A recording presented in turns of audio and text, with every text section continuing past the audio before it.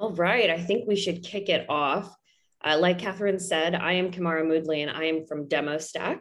I'm a senior account executive, so really experienced in selling and doing all of the sales motions.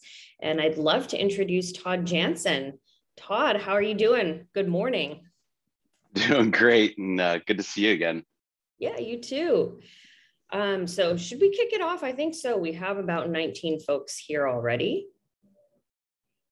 Yes, let's get started. Right, perfect. So tell us a little bit about your background, Todd, and what is Q Branch? Yeah, thanks for the question. So funny enough, today is my 17th anniversary at Salesforce. So I started 17 years ago as a solution engineer. That was a new role for me. So I did that for about 3.5 years, had a lot of success. It was kind of the first time that I felt like I was really, really good at something. It was blending my engineering education and background and some of the social skills that I picked up along the way. And about 3.5 years into that, Salesforce came out with a programming language called Apex. And I found myself back at my desk coding. And it dawned on me that it was taking me a lot of time. And for every hour I was at my desk coding, I wasn't in front of customers. I wasn't selling. And that's when the napkin idea came to me. It was, wow, we should have a team that does some of this for us so that we can stay in front of customers. So essentially just taking that concept, kind of looked at what pre-sales and what solution engineers don't love doing or are not great at. And I built it into Q Branch over the last 14 years to about 250 employees globally. And the name, a lot of people ask about the name. So yeah, there's a James Bond reference there that, that's where Bond goes to get the latest intel and widgets and gadgets and things to go complete the mission. But Q is short for quartermaster. Quartermaster is a real thing in real life. In the Army, the quartermaster arms the troops. It's a perfect metaphor for what we do in sales. We are behind the scenes. We are arming our sales teams with killer high fidelity assets. And in the Navy, the quartermaster navigates the ship. And we have a branch of Q Branch that just helps our sales teams go try and win the biggest deals of their career. Thanks for that explanation. That really helps. And also, who doesn't love James Bond and quartermaster? It all makes sense. Right? Awesome. Yeah. So let's talk a little bit more about personalization. Today, we're talking about striking the right balance between personalization and efficiency in pre-sales. When we're talking about personalization, why is it important when it comes to pre-sales, would you think? I think it's never been more important. The reason I say that is I think the buyer has changed, and I think COVID really accelerated that. McKinsey will tell you that COVID accelerated US e-commerce growth by 10 years. And we know this because our parents and grandparents started ordering groceries from their mobile phone. And so people want to see your product. They want to see it now. They want to see it on their terms, and it has to look like their world. So, maybe 5 years ago, you could maybe get off with a beginning intro pitch or demo that was totally generic and people would kind of go along. But I think more important than ever, like you need that personalization up front. Yeah, I definitely see that in my sales cycles as well. Every single person I speak to wants to see something more and more relevant. So I can't get away with just doing an overview tour anymore. I think those days are gone. I think it's a good time for us to hop into a poll. I'd like to hear from the audience. How many calls do you have before showing a product demo? And if it's more than this, feel free to do the number as well after you take the poll, once we start talking about some of the feedback. I'll give you guys a couple of minutes here. All right. As far as what I'm seeing in the sales cycle, I mentioned that a lot of folks do want to see personalization. I'm starting to show product first, I would say, on the first call that I'm taking. But historically, until I came to Demostack, I wasn't really able to do that. So it was probably about 2 to 3 calls before we even showed product. Let's see. Anybody else coming in through the polls? I think we'll give it a couple minutes because I don't see any responses just yet. So we'll hop into the next question here. There's the question of efficiency, especially when it comes to personalizing every conversation. Where do you feel the most pain in striking that balance, Todd? Yeah, I mean, that is the constant question every SE has to weigh, every salesperson has to weigh. And as you and I we've talked about this before, At Salesforce, 15 years ago, the beginning of the Q branch, like we started making tools and things to really take that off the table, to make personalization a few clicks in a few minutes versus spending hours. Because I think, the reality is, we're talking about this, like I just take this for granted because we've had this forever. But if it's taking you more than 5 minutes, a few clicks, just spin up a demo environment that, let's say, is 50% of the way, you need to solve for that. Like you need to go through some scale at that. You need to go invest in that, whether that's buying some software or building some tooling yourself or getting R&D to do something different. Anything longer than that's too long for an SE to just get that kind of baseline demo. And then when it comes to kind of those further stages of personalization, whether it's data loading or whatever it is, the goal is to shorten that as much as possible. And at some point you are going to have to throw tooling at it or software, because frankly, you don't want your SE spending 4 hours of prep for every 30-minute meeting. Exactly. And you don't want to have an SE being pulled into every single sales cycle, I can imagine as well. Yeah. I say this a lot when, in some of these webinars and stuff that I do, that, pre-sales is one of the biggest bottlenecks in B2B sales. And that's not meant to knock SEs or knock the profession. I love the profession. I consider myself a lifer. It's just the reality, right? And a lot of it has to do with just calendars and getting their expertise. So, if you can reduce that, I think you're in the win category. I think we've gotten some answers back from the poll now. It looks like majority of folks on this session, about 50% of you all, about one call before any product is shown. So I'm guessing that's the standard intro and overview, doing a little bit of discovery and then hopping into product on that second call and thereafter. About 38% of folks are in these 0 calls before product is shown. So they're showing the product on the first call. That's awesome. That's kind of what I'm seeing the shift being at this point. Todd, what about you? Are you seeing something similar on your side? Yeah, and I think we talked about this just a few minutes ago, that I think we're in a different buying landscape, and maybe a few years ago probably wouldn't see as much in the 0 category there. It'd be later stages. Yeah. About 13% of you it's about 2 calls and then product is shown. Hopefully we can reduce that and get you guys to show product sooner. Where in the sales cycle do you optimize for efficiency, and where do you focus on personalization? Yeah, I mean, I think if we think about our sales funnel, I think you have to optimize for efficiency at the top of the funnel. Because if you do it right at that point, every SE, every BDR, every SDR, every AE can show some level of personalization with a few clicks, right? But as you get deeper in the funnel, you're really getting deeper into personalization.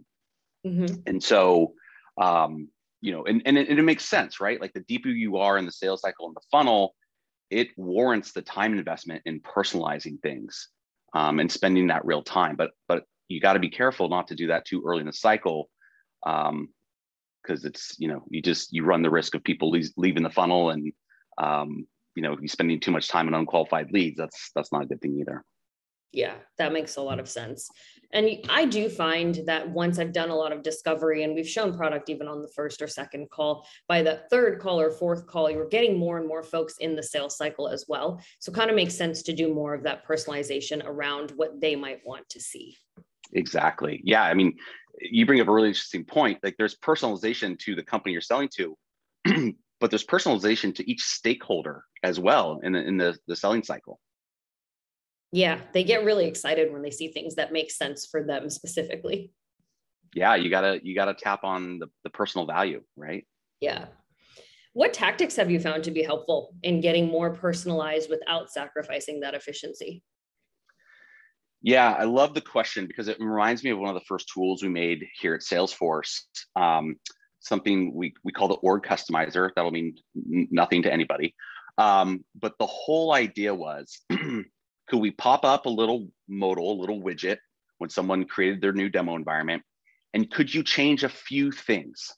Could you change a few accounts, a few product names, a few contact names, hit send, log into your demo environment, refresh the dashboard, and your prospect would think that you spent all day loading their data in your environment.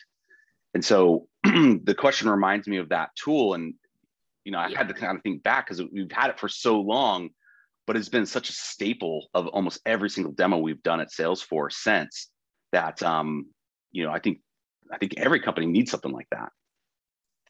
Hey, well, that's why you got Demostack now. I think y'all were the only ones that were able to do that at Salesforce for a while, because I definitely remember spending hours and hours on PowerPoints and updating things, not able to update my demo environments at all in my past roles. Yeah, I think that's what's so exciting about what you guys are doing. And for me personally, I never thought someone would make a company or software to actually build what we built inside Salesforce. And so for me, it's super rewarding. It's super cool to see. I know you guys do something similar with your variables, being able to cascade changes all throughout your product. So when I saw that, I just never thought I'd see the day. Yeah, it makes those vertical specific and use case specific demos really easy, which is awesome. Yeah. In terms of how you're seeing the efforts of personalization impact revenue acceleration, can you speak a little bit more to that? Yeah, I think the more people see their world, their life inside what you're showing them, the more willing they are to bring additional stakeholders into the selling cycle. And early on, that's what you're really trying to do. I think we forget that the person tasked to evaluate software, they've been given a task or a mission or a project. Hey, go out there and evaluate this stuff and come back to us on what you found. And so what you're really trying to do is educate that person, really kind of enable that buyer, if you will, to then go up the chain and say, hey, look, this is what I've found. Check it out. Look at, I'll show you myself. When you have your internal champions selling on your behalf, like there is nothing more powerful. Yeah, I definitely would agree to that. And especially if they can really understand what you've shown, not just as that overview, but something that makes more sense and is showing them more of a value proposition through product, it's so much easier for them to support their business case that they're creating. Yeah, Gartner says that 73% of the sale happens without the salesperson, which is a mind-boggling stat. And I think we're hitting on that right here. Is as good of salespeople as we think we are, most of that is happening without us. And so when you think about it in that context, this idea of buyer enablement, right, becoming the coach, is really, really critical, because the best thing we can do is enable that person to sell on our behalf. Yes, 100%. That's definitely what I've been trying to do in my sales cycles, is become more of that coach and get them really excited about the product, but in a way that it's easy for them to translate that information internally. It's been successful, so I'd have to agree. Any final takeaways on how to strike the right balance? Yeah, I was just reminded, I was listening to a great pre-sales podcast last week. It's called Two Pre-Sales in a Pod. It's such a good podcast, and they had Peter Cohen on, right? And if you don't know who Peter Cohen is, you need to go look it up now. He's kind of one of these gurus of our profession. He had this incredible quote that this reminds me of, and he says, "Our job in pre-sales is to secure the business with the least expensive form of proof." And what I love about that is it's similar to something that I've said throughout my career is, we are trying to show our product in the best possible light with the fewest clicks possible. That's maybe a little more tactical version of what Peter was saying, but I think we need to remember that, right? If we can get away with generic, great. We're going to be super efficient. We're going to close a lot of deals. And look, there are professionals out there that are really good at showing generic screens and just saying something like, imagine, if you will, right? But I would say that's a very, very slim minority. And so for the rest of us, right, we do have to kind of think about that. How do we secure the business the least expensive form of proof? I just love it. Yeah, exactly. All right, we have a couple of questions for the audience as well. I think the first one, what do you think your prospects expect from you in terms of personalization? I know, Todd, you probably have some insight here to what you've seen in your history. I've seen everything underneath the sun, but I think data is probably the biggest piece that my prospects would want personalization on. The data actually being relevant to them and not sample data, something that makes more sense in their eyes and even is specific to their business as well. Yeah, I'd agree with that. And I think people expect some form of generic up front.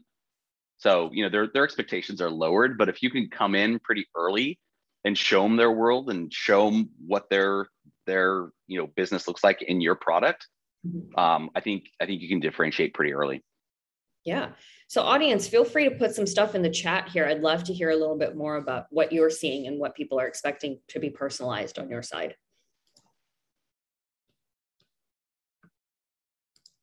And then another question to talk a little bit about too is how often do you personalize your pitch?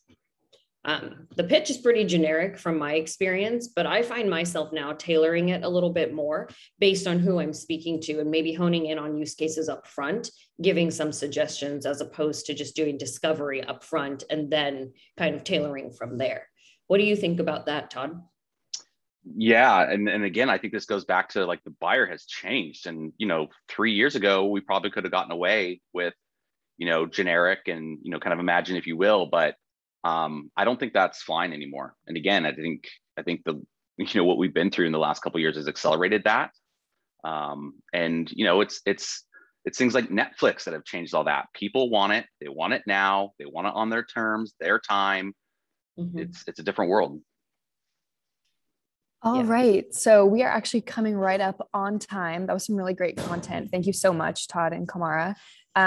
This was a great session. We have a lot more great content today, and we'll see you in the next ones. Have a great rest of your day, everyone. Thanks so much. Bye. Thanks, everyone.